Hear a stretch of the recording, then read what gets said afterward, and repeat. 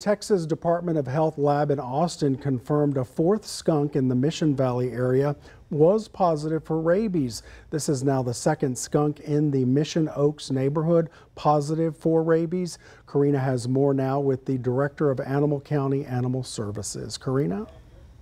That's right, James. I'm here with Mark Sloat, Director of Victoria County Animal Services. Thank you for being with us today. No problem. Glad to be here. So, like James said, this is the fourth skunk in Mission Valley to be positive for rabies, and 2 more were sent today to the Austin lab for testing. Correct. For this specific reason. So, my question is, would skunks with rabies attack cats or, feral cats or other pets, despite their non-aggressive behavior? Sure. So that's one of the key signs that something's wrong with the skunk. 2 of them that we've had actually in these 4 cases have chased dogs, which is very peculiar for a skunk. Their mechanism is the defensive mechanism of spraying and then running away.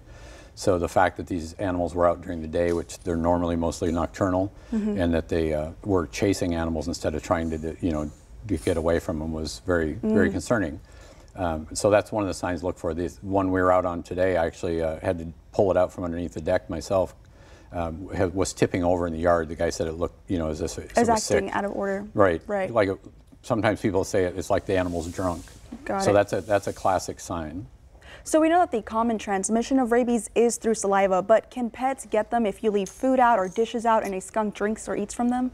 So it's a little bit harder, but as long as rabies is wet, it's considered to be able to be transmitted. So the outside the animal life cycle is very short. But with that in mind, we do recommend that people don't leave, especially cat food out overnight. But any pet food should be put up at night. Even if we didn't have a rabid skunk issue, it's better to keep those critters away from your home if there's not a food source for them. They tend to not stay. They'll just cruise through your yard and be gone. Okay. And so what methods are being used to locate, trap, and test these rabid skunks? So all of the skunks we've had have been called in because they were sick or they were doing something peculiar. So a couple of them were shot by the landowners and not in the head. So we were able to send the head into the state lab to be tested. And then the ones today that we got, one of them we actually euthanized. And then last week, one of them we euthanized. We caught it because it was sick. It was in a trap. Got it. And so one of my last questions for you is how rapidly can or could this spread from county to county? So I actually just got off the phone with the Zoonosis Control Region 8 head veterinarian, and she said because we share a couple different county lines, Lavaca County's had a couple of skunks this year.